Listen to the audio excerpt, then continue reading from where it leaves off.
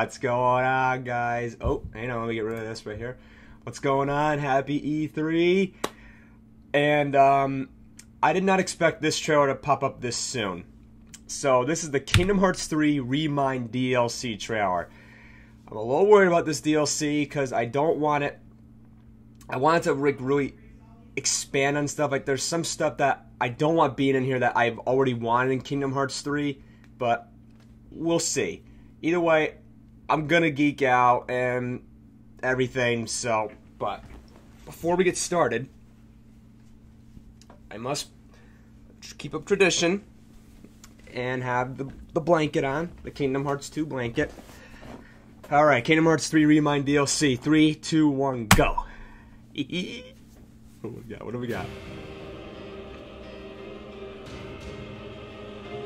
Ooh, oh.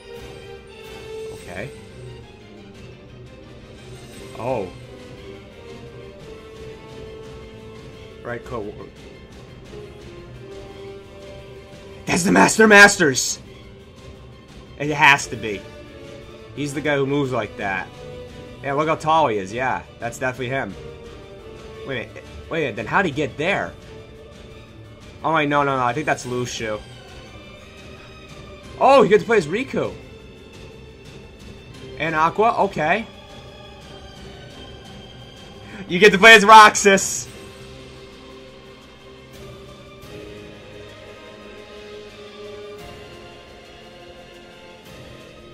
Wait a minute, is that Oathkeeper?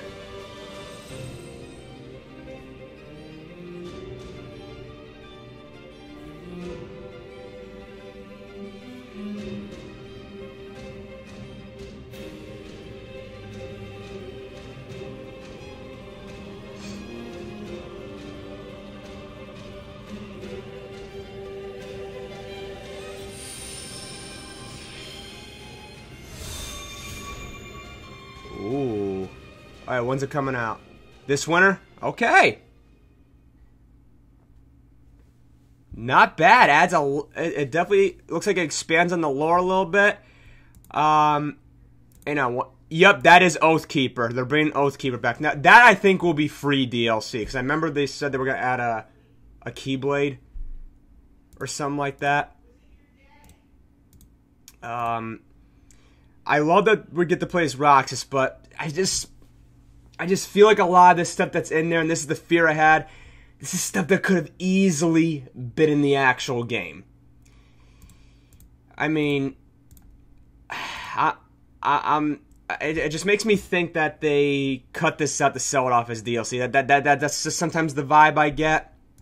I feel like this could have easily been in the game.